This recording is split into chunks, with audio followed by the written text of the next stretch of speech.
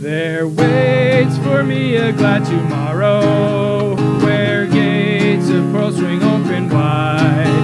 And when I've passed the veil of sorrow, I'll dwell upon the other side. Someday beyond the reach of mortal ken, someday God only knows just where and when, the wheels of mortal life shall all stand still, and I shall go to dwell on Zion's hill. Someday I'll hear the angels singing beyond the shadows of the tomb, and all the bells of heaven ringing, while saints are singing home sweet home. Someday beyond the reach of mortal ken, someday God only knows just where and when, the wheels of mortal life shall all stand still, and I shall go to dwell on Zion's hill. Some days my labor will be ended, and all my wanderings will be o'er, and all earth's broken ties be mended, and I shall sigh and weep no more. Someday beyond the reach of mortal ken, someday God only knows just where and when, the wheels of mortal life shall all stand still, and I shall go to dwell on Zion's hill. Someday the dark clouds will be rifted, and all the night it will be past, and all life's burdens will be lifted. The day of rest shall dawn at last. Someday beyond the reach of mortal ken, someday God only knows just where and when, the wheels of mortal life shall all stand still, and I shall go to dwell on Zion's hill. Amen. Matthew chapter 17. We'll go there. Matthew chapter 17.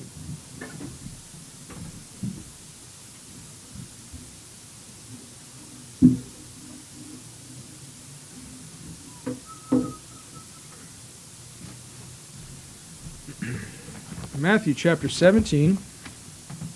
Continuing on in our study, follow me, follow me. We're getting to the end of Christ's ministry here and his opportunity to teach his disciples.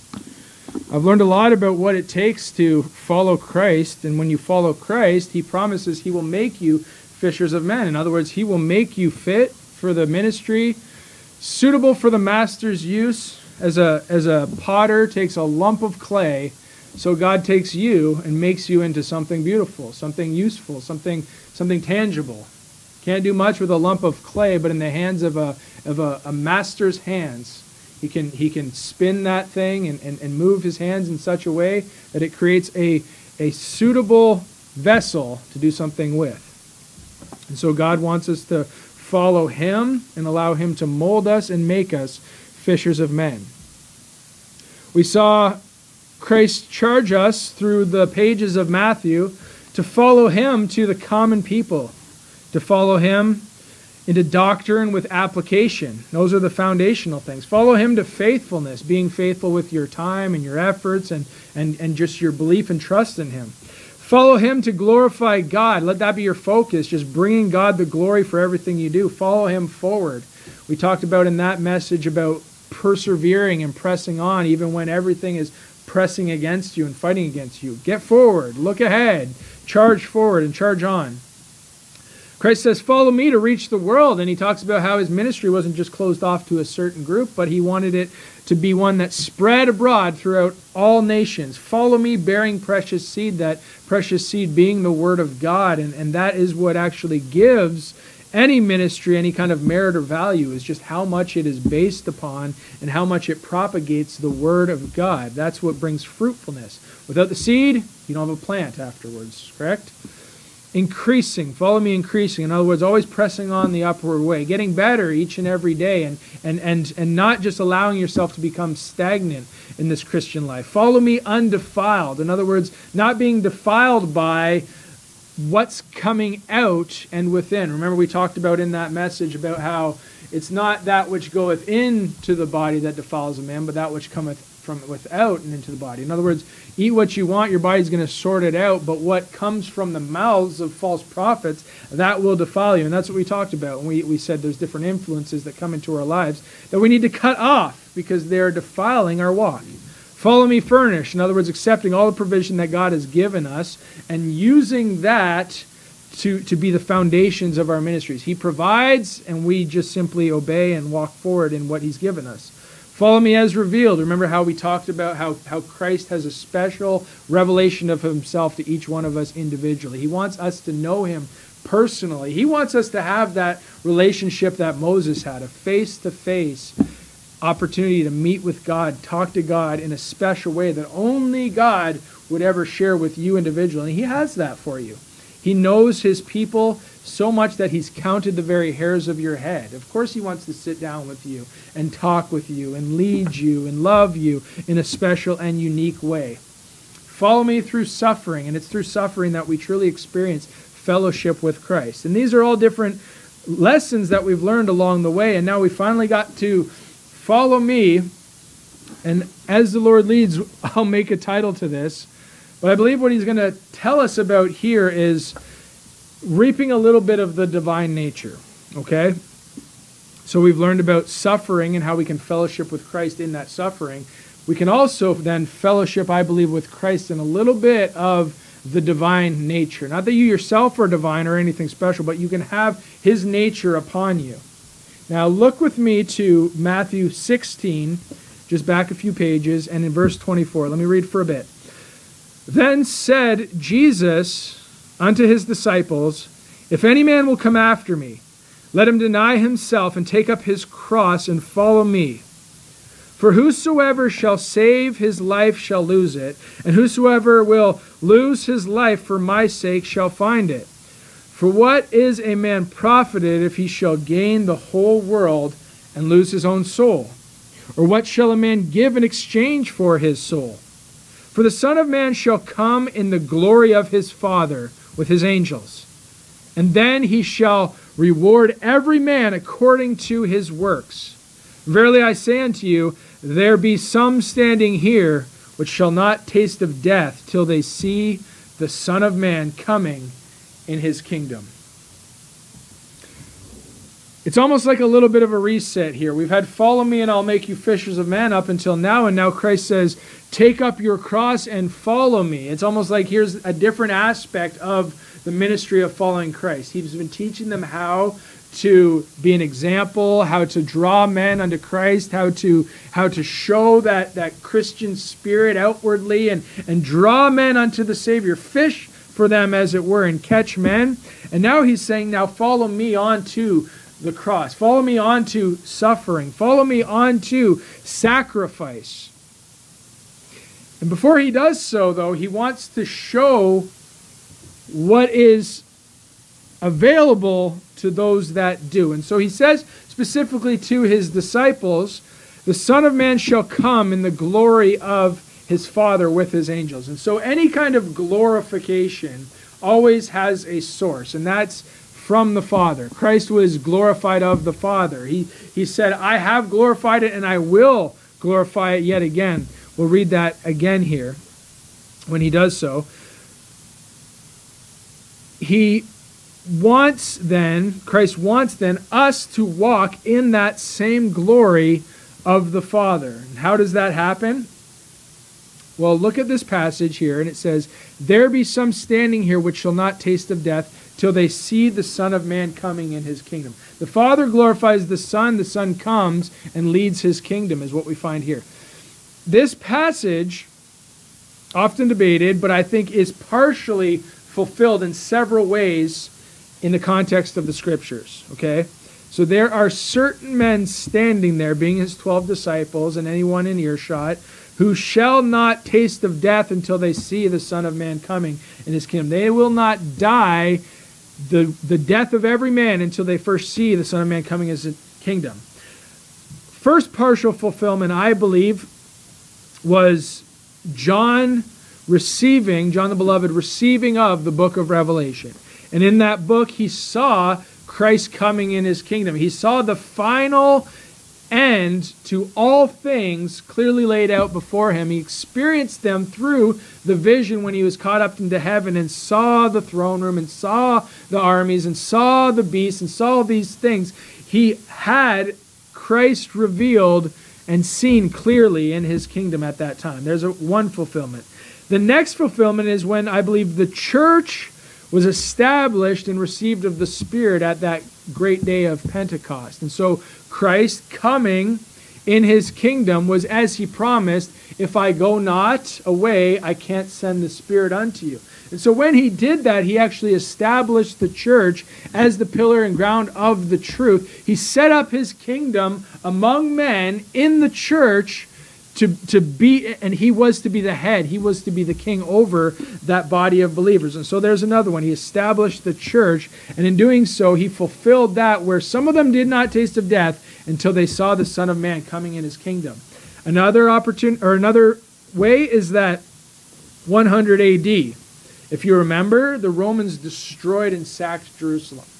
And so that was actually the Son of Man coming in his kingdom. In other words, doing what was prophesied of him in a partial way. Now, I believe in a end time, book of Revelation, return of Christ to wipe out the armies of the earth and establish his kingdom at that time. I believe that that's going to happen. But partially, as most prophecies do, it was revealed, I believe also, when Christ said, one stone shall not be laid upon another.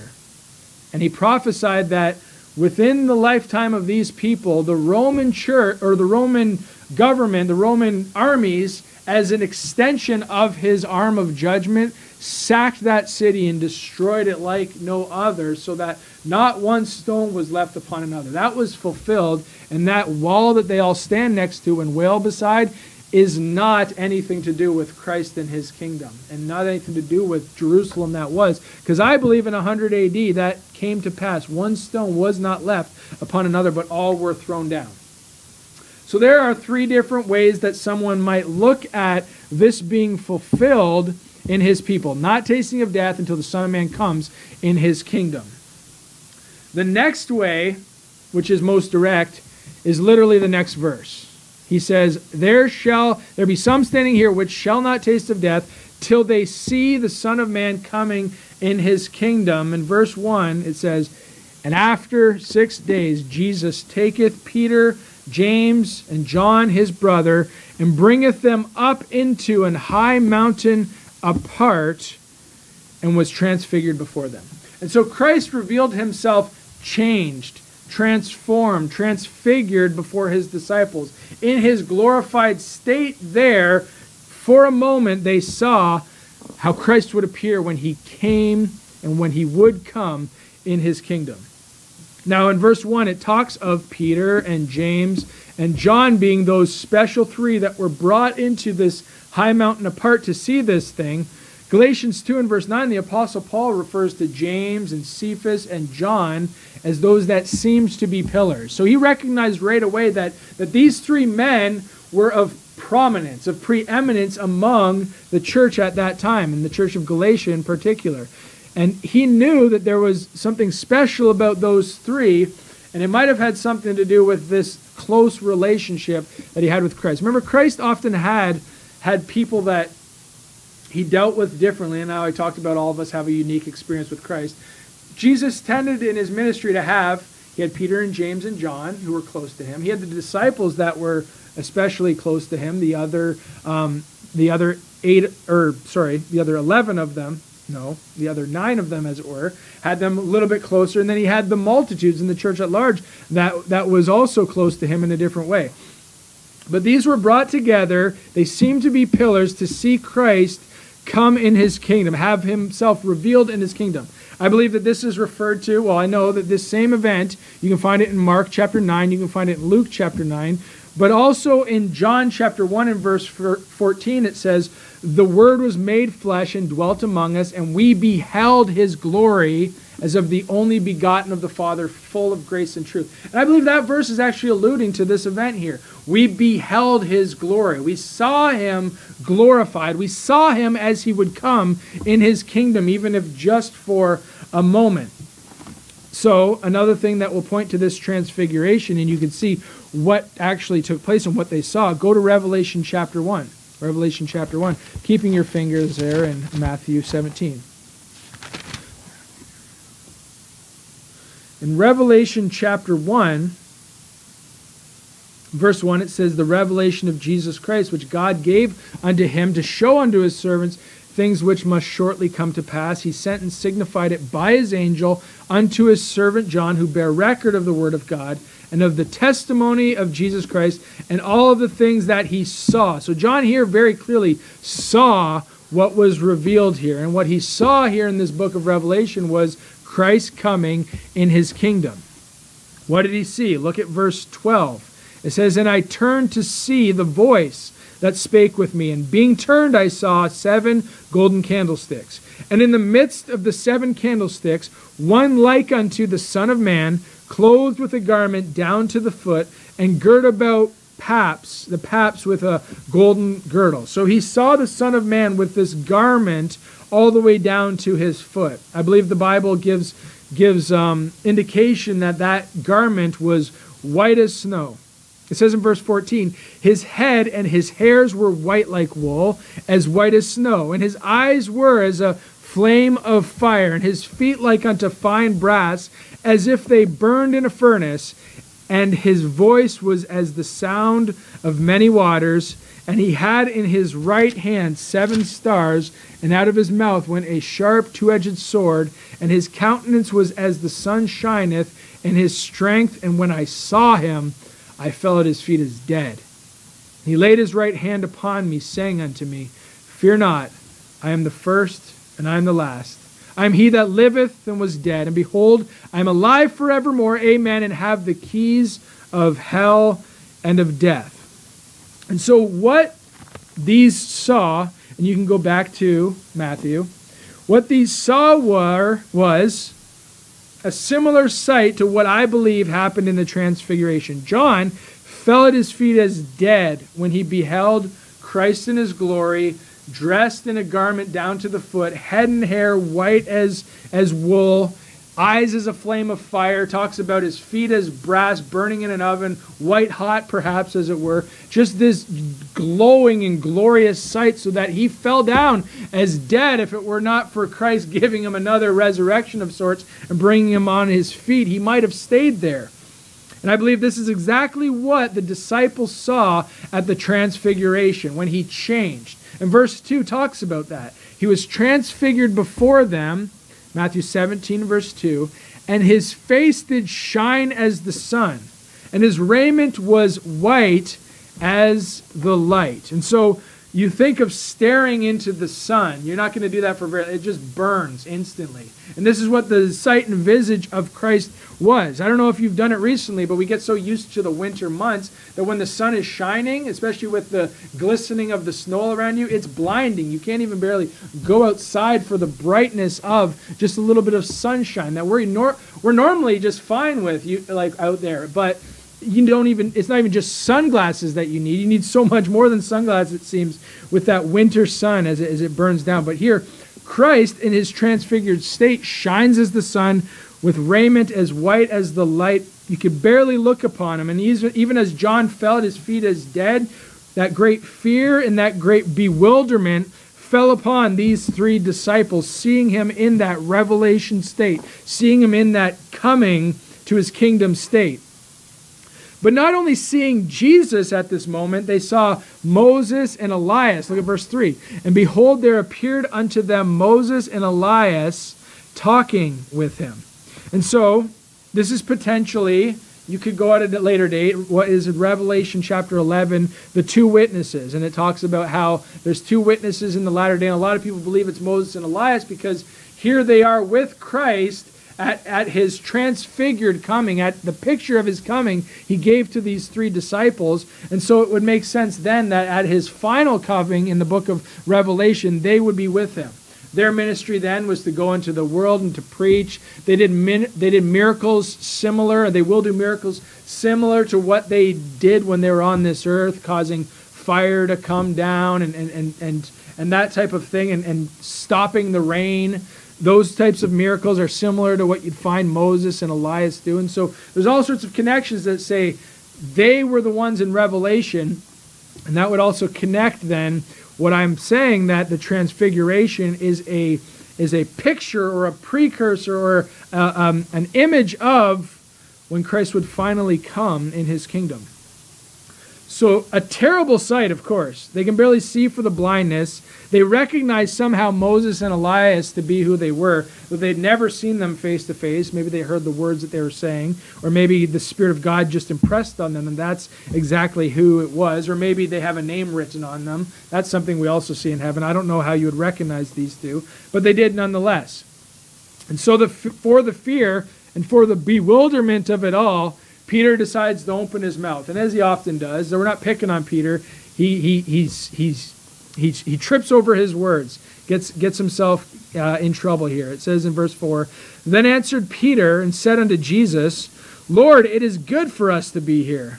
If thou wilt, let us make here 3 tabernacles, one for thee, and one for Moses, and one for Elias." Now, if you were to go to Mark and chapter 9, in the same account, it says of Peter, "For he wist not what to say, for they were sore afraid." So for the fear that was upon him, he's like, "It's good that we're here, Lord. Let us make tents for you." For he wist not what to say, for the great fear that was upon him. Luke in chapter 9, it says, knowing not what he said. He didn't even know what he was saying when he was saying such a word like, "Lord, we're here. It's good that we're here. Let's make tents." And he didn't know what he was saying. He didn't know what to say, and it was because he had this great fear upon him. And no doubt, because look at the sight that they're seeing. It was so fearful that when John eventually sees it in the book of Revelation, he basically dies. Falls at his feet as if he were dead, cannot move, cannot breathe, cannot do a thing were it not for Christ lifting him up at that time. But while Peter, and you can turn with me to 2 Peter chapter 1, 2 Peter chapter 1. Well, Peter did make this statement not even knowing what he was saying, and he did make this statement just not knowing what to say for the great fear that was upon him. In some ways, I believe this statement of Peter's, "Lord, let us make thee tabernacles," was profound and was actually a part of the lesson that is being taught here. And this is interesting because Peter actually calls this event to remembrance when he begins his second epistle. 2 Peter chapter 1, he begins talking about this very event. Of course, when he said, "Let us make tabernacles," he didn't know what to say. He didn't even know what he was saying. There was this great vision before him of Jesus coming in the kingdom. He saw Moses and Elias in their present state and begins to offer to them a temporal hut, a house, a tent that they could live in as they traveled about. I think Peter was so impressed by how he saw Christ and how he saw the disciples and maybe connecting the dots of some prophecies of old, he thought this was the return of Christ in that moment. And so he offered them a place to stay for a while since they've arrived here in such a state.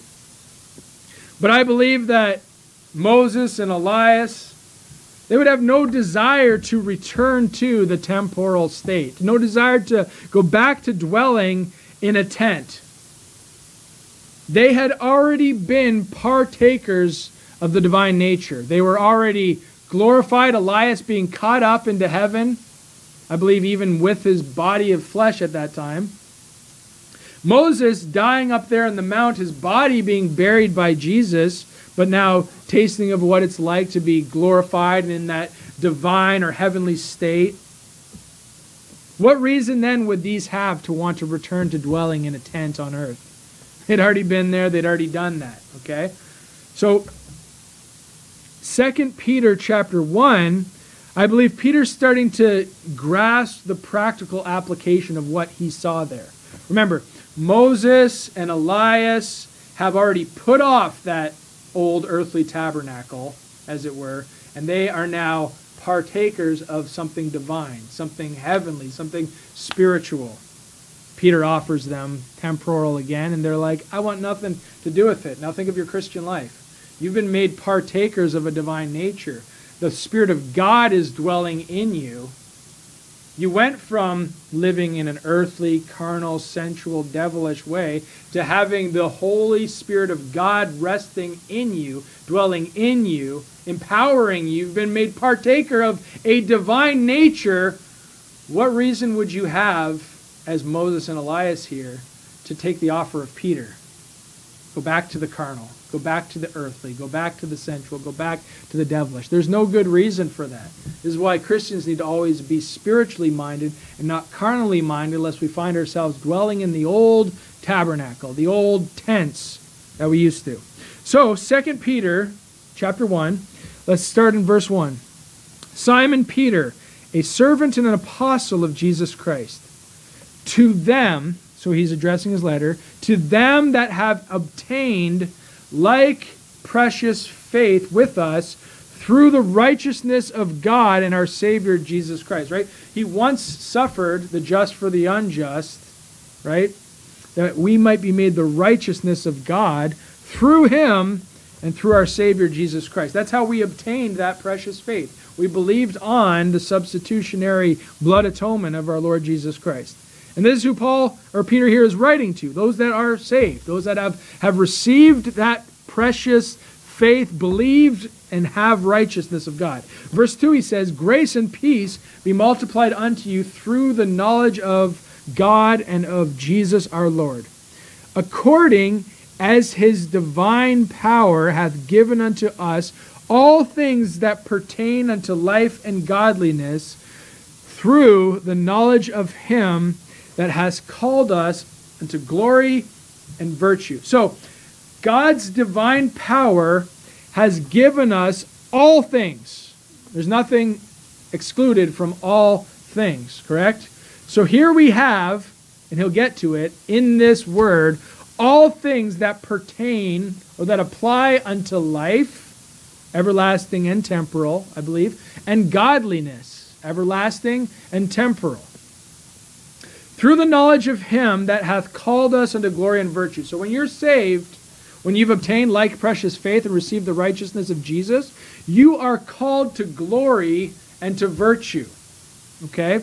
Whereby, verse 4, are given unto us exceeding great and precious promises. Okay? So we have great and precious promises that are given to us by his holy power and given to us along with his calling. You know what that's saying? He's enabling us to do what he's called us to. He says that here. That by these ye might be partakers of the divine nature, having escaped the corruption that is in the world through lust. Lust is going to be what allures you and draws you away from the divine nature. Lust of the flesh, lust of the eyes, pride of life, which is a lust in and of itself. The lust and the desire to lift yourself up. So by these, what's that? The power that God has given us. By these, all things that pertain unto life and godliness, by these words revealed unto you, by these you may be partakers of the divine nature. How? When you apply these great and precious promises to your life. This is what who he's writing to and why he's writing. He wants you to be a partaker of the divine nature. And when you are, you escape from the corruption that is in the world through lust. So what do we have here? We have basically you as a divine tabernacle, the world drawing you like Peter did to these glorified saints, right? Drawing them to a carnal tabernacle. We don't want any of that.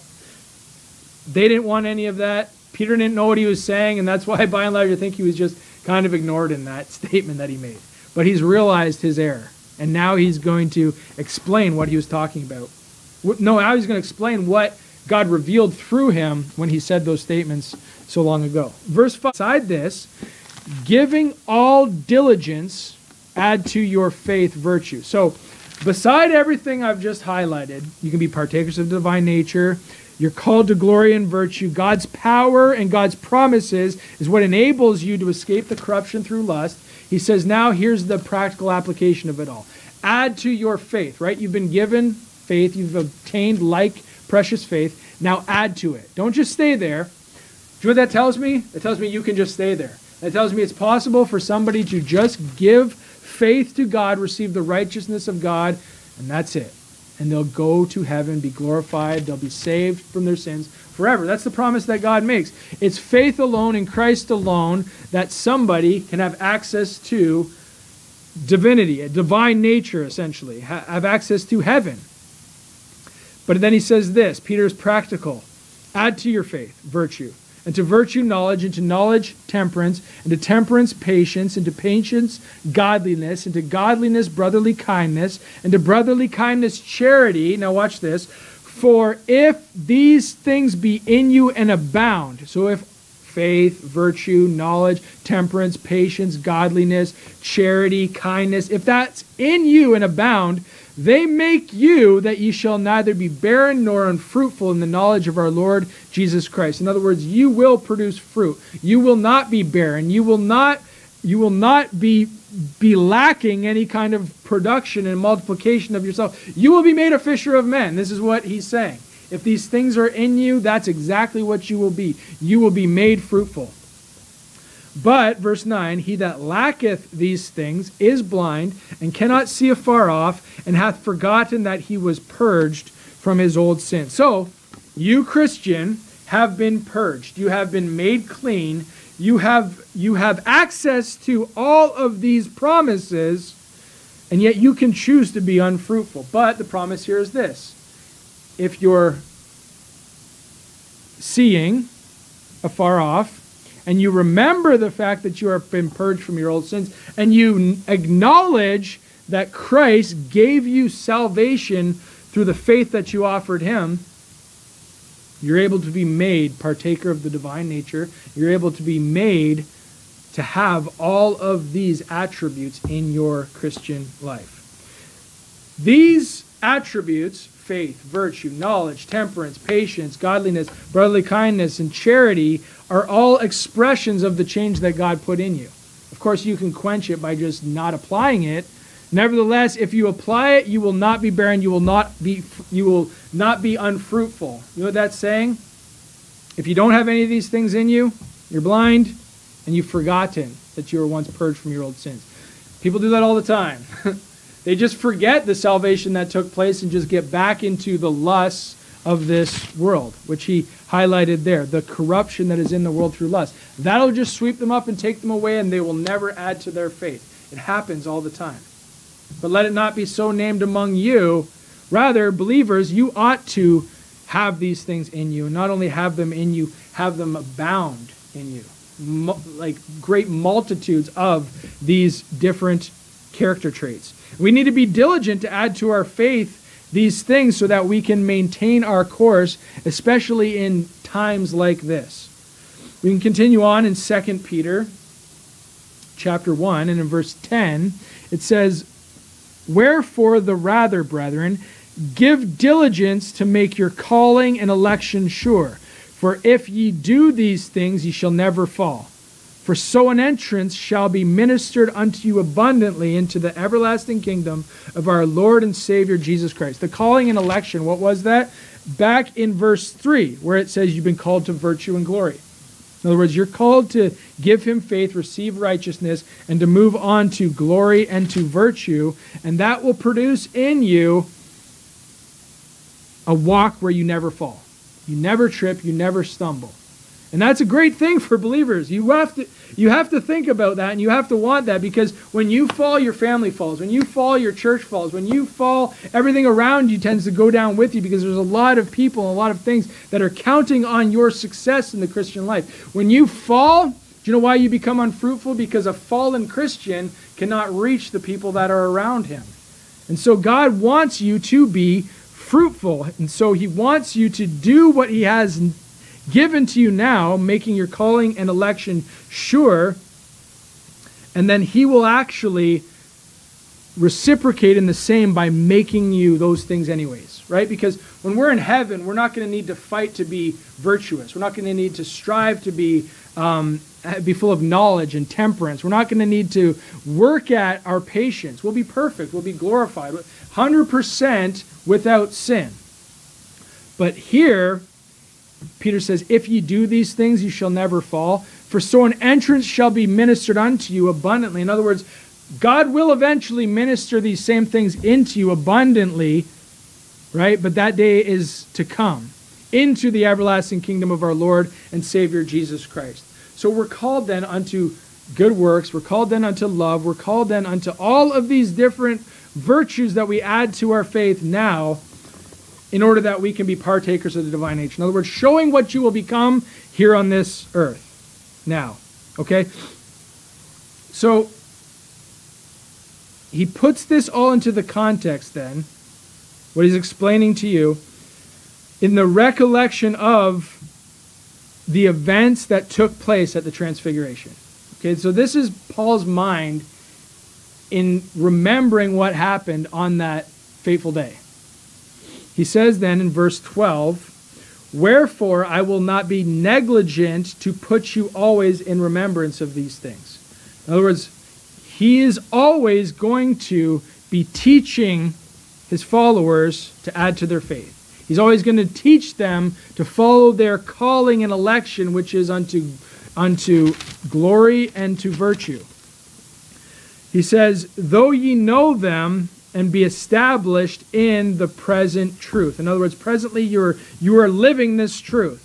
I'm still going to remind you of these things. Verse 13, yea, I think it meet, as long as I am in this tabernacle, interesting choice of words there, as long as I am in this tabernacle, to stir you up by putting you in remembrance. So as long as he's dwelling in this body, Peter's saying, he's going to keep reminding you of these things. Even though today you know them and you're established in them, I need to keep reminding you of these things. Why? Because you can fall away from them. You need to be diligent to maintain these good works. Verse 14, it says, knowing that shortly I must put off this my tabernacle, even as our Lord Jesus Christ hath showed me. Moreover, I will endeavor that ye may be able after my decease to have these things always in remembrance. For we have not followed cunningly devised fables when we made known unto you the power and coming of our Lord Jesus Christ, but were eyewitnesses of his majesty. So there's the connection to the power and the coming of Jesus Christ and the witness that he had of his glorious majesty. That was back at the Transfiguration, and that is what springboards his teaching on them to be partakers of the same divine nature here, the same divine nature. So he's teaching them that he's in this present tabernacle. He's going to put it off. He's teaching them that living a certain way, as Christ outlines in his scripture, adding to your faith, adding to your belief, virtuous things, and living a better Christian life than those that would just not add anything to it. He's saying that living a better Christian life allows you to be partaker of a divine nature that God is going to give you when you come to Jesus Christ anyways. So he's basically contrasting what he saw. Here's Jesus glorified. You can't even look at him for his brightness. Here's an example of two saints that walked that walk, lived in this tabernacle on this earth, finished their course, deceased, as he says there, and then are now up in a new tabernacle. Then he's down here on this earth saying, in his present tabernacle, saying, hey guys, can I make you a tabernacle? Not knowing what he said, not knowing even why those words came out of his mouth, but it's all to the end that he would actually paint the picture that he's now explaining to us. That there is essentially Christ, glorified, perfect, one day will be there. There's the glory that can be revealed unto us, and so what Moses and Elias had there, we can experience by living a life of glory and virtue here on this earth. And then there's old fleshly Peter that's just always trying to give us some tabernacle to dwell in, to bring us down from living that life. He's offering us lust and an allurement to just get back into that old man, get back into that old carnal, lustly, fleshly desire and live like you always did. Therefore, not adding to your faith virtue, therefore not being partaker of the divine nature, therefore not fulfilling your calling to glory and to virtue. He continues then in his understanding of this, saying that I didn't make up, in verse 16, any cunningly devised fables. He's saying he revealed it to them exactly as he saw it. He was eyewitness of the majesty, and that's how he presented it to them. Verse 17, it says, "For he received from God the Father honor and glory when there came such a voice to him from the excellent glory. This is my beloved Son, in whom I am well pleased." Verse 18 says, "And this voice which came from heaven we heard when we were with him in the holy mount." So there's where you see that Christ is showing, Peter is realizing that revelation was Christ showing glory and honor that was due unto him, that we can be partakers of it. The voice comes down and affirms everything that's going on there. This is my beloved Son, in whom I am well pleased. This is my beloved Son. Another place, hear ye him. When that takes place, the whole image is finished. And so Peter doesn't embellish this a lot. He doesn't, the details are few, but the details are literally few to that event. We got to get more out of it by digging into what's going on in the bigger picture. And what was going on in the big picture was him showing how Christ impacts a glorified saint, us, when we're saved, and live as if we're glorified, and live free of the bonds of this world, making the old man dead and being alive unto Christ. When we're following Galatians 2 and verse 20, crucified with Christ, old tabernacle, nevertheless I live, yet not I, but Christ dwelleth in me. And then that old life, always shunning it, always pushing away. Christ can empower us to live that life, and this is what Peter wants us to do. And Peter in that moment was like, I think I was the one drawing them away from fulfilling their desire, or fulfilling God's desire for them in achieving glory and virtue.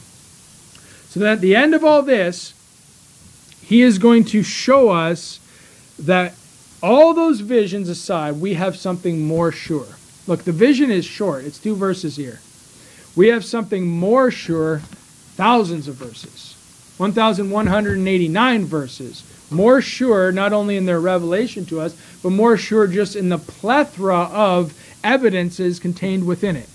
Verse 19, "We have also a more sure word of prophecy, whereunto ye do well that ye take heed, as unto a light that shineth in a dark place, until the day dawn and the day star arise in your hearts, knowing this first, that no prophecy of Scripture is of any private interpretation, for the prophecy came not in old time by the will of men, but holy men of God spake as they were moved by the Holy Ghost." So Peter here is just showing us the inspiration of the Holy Ghost, the preservation of the Word of God, and that it is more precious to us than any kind of word of prophecy, any kind of word of knowledge, any kind of vision that we may experience, or what our hearts tell us. Why? Because ultimately the day dawn is going to arise in our hearts, and he's going to dwell, like it said of that one Old Testament prophecy, between our shoulders. Okay? So what's greater? The Word is greater than vision. What's greater?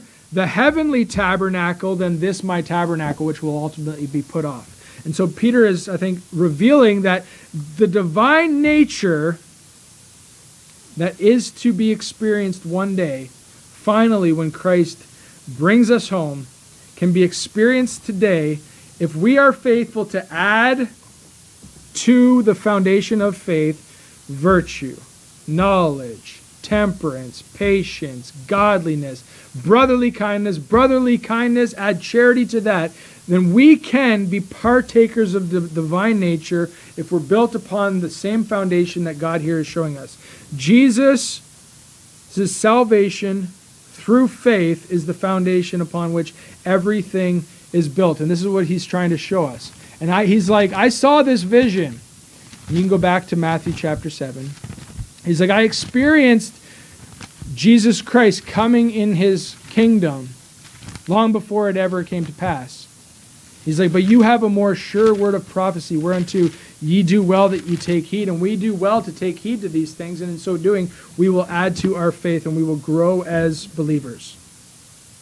Matthew chapter 17, let me just read the account that we have in verse 5 from Matthew's perspective. While he yet spake, behold, a bright cloud overshadowed them. And behold, a voice out of the cloud which said, This is my beloved Son, in whom I am well pleased. Hear ye him. When the disciples heard it, they fell on their face and were sore afraid. And Jesus came and touched them and said, "Arise and be not afraid." When they had lifted up their eyes, they saw no man save Jesus only.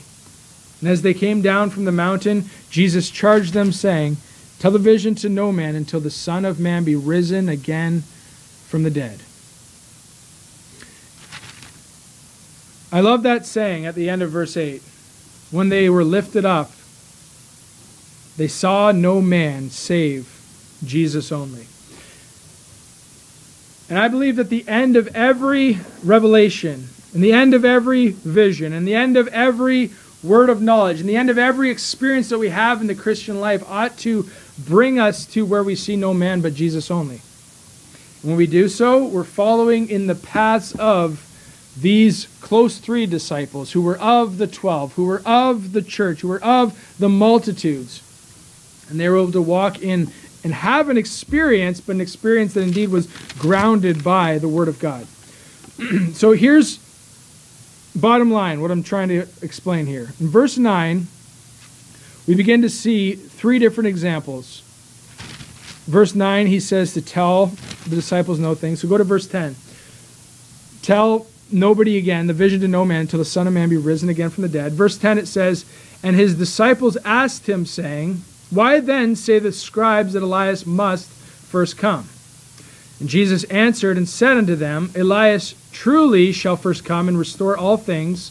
But I say unto you that Elias is come already, and they knew him not, but have done unto him whatsoever they listed. Likewise shall also the Son of Man suffer of them. Then the disciples understood that he spake unto them of John the Baptist." So in Peter's vision, again, we have Jesus glorified, can't even look upon him. We have two of his disciples of old, essentially glorified next unto him. They could at least recognize who they were for the visage that they had. He saw Moses and Elias. And now we have them asking about John the Baptist. What about him? He's supposed to come and restore all things. We have three different men that are of the example that he's explaining.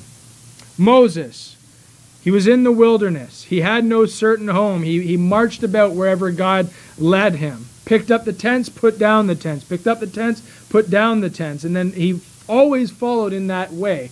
When he got to the point where he could see the promised land and have hope perhaps that he could put a certain dwelling place down upon it, God said, "You won't enter in." He died on the mount.